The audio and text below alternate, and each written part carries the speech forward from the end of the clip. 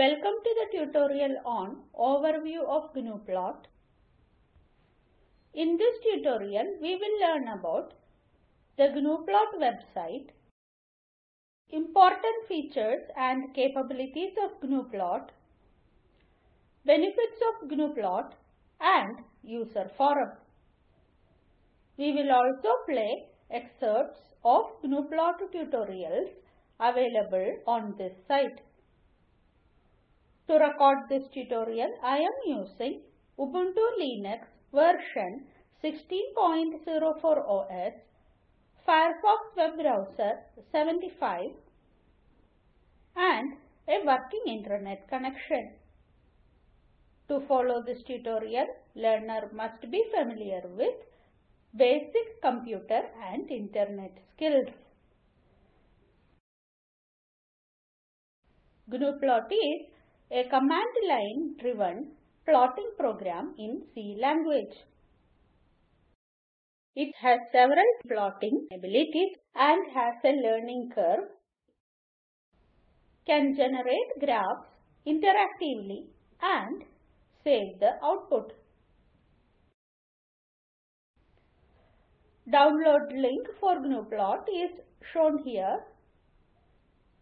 It is a cross-platform software available for Windows, Linux and Mac OS.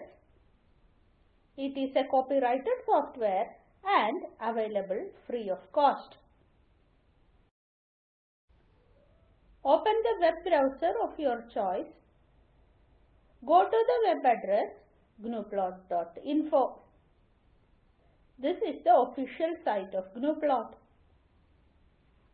The plots on the home page represent few of Gnuplot's capabilities. Gnuplot has a large database of resources and example tutorials. Click on the books link and scroll down the new page. The popularity of Gnuplot can be gauged from the several books available. Go back to the home page. Click on the External Links section. The page loads. Notice the many programming interfaces available for Gnuplot. Many popular scientific programs also incorporate Gnuplot in them. Let's go back to Gnuplot homepage. Let's scroll down. Click on the Gallery of Demos link. This page has several types of example scripts. Every link has scripts which generate graphs in various styles. Notice the 2D and 3D plotting along with axis transformation ability. Examples for curve fitting, annotation, and applications are also available. Users may also use these links for learning purpose. Learner may use this page for choosing styles and learn the various options. Go back to the Gnuplot homepage. Click on the documentation link. Notice that detailed documentation is also available. Documentation is available in several languages. Currently, Stack Overflow and SourceForge have an active Gnuplot user forum. Go to the SourceForge webpage on Gnuplot. Notice the two sections on Help and Discussions.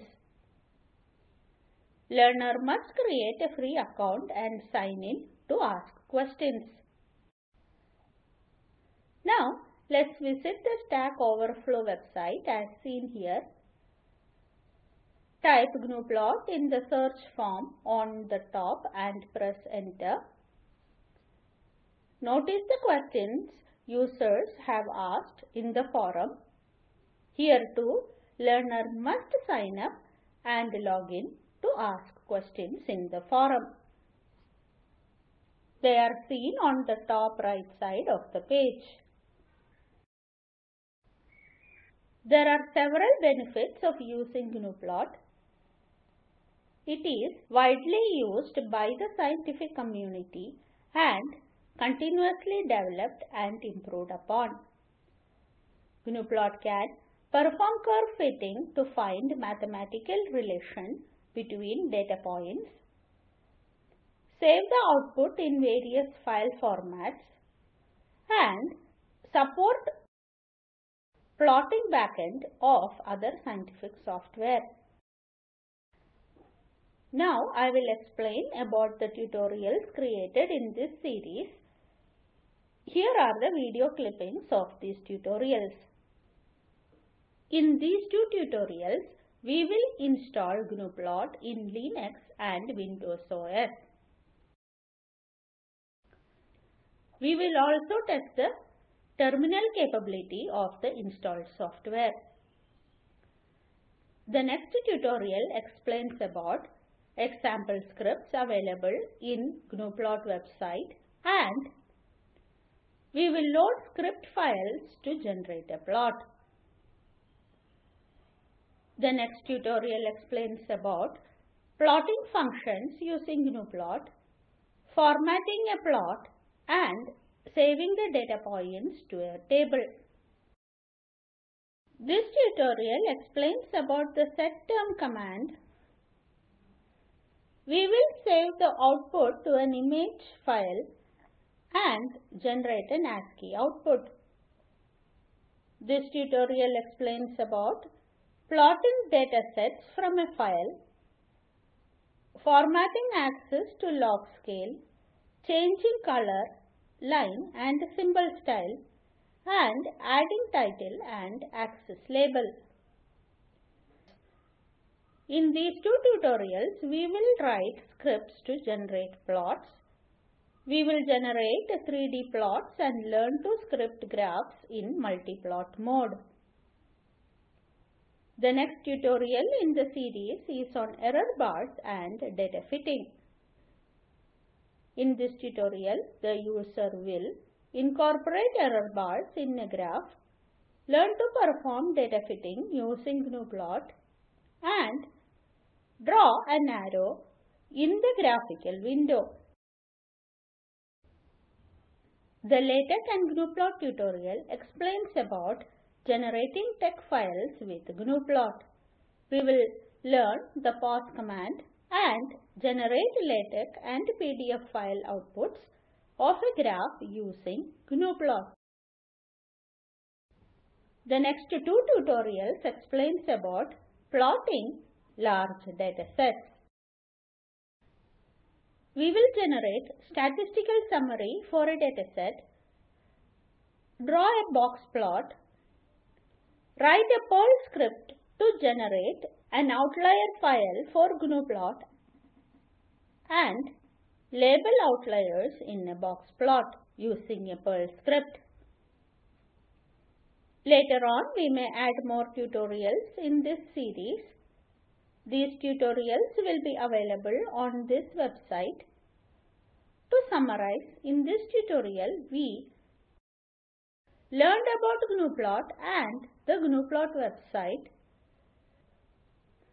browsed through capabilities of Gnuplot and example scripts for users, visited the user forum, and played video clippings of Gnuplot tutorials available on this website.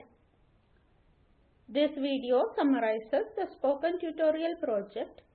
Please download and watch it. Spoken Tutorial team conducts workshops and gives certificates. For more details, please write to us. Do you have questions in this Spoken Tutorial? Please visit this site. Choose the minute and second where you have the question. Explain your question briefly. Spoken Tutorial project will ensure an answer.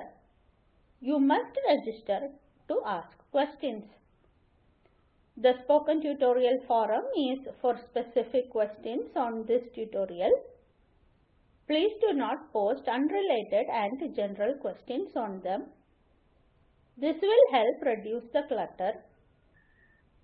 With less clutter, we can use these discussions as instructional material. The Spoken Tutorial project is funded by MHRD, Government of India. This is Rani from IIT Bombay. Thank you for joining.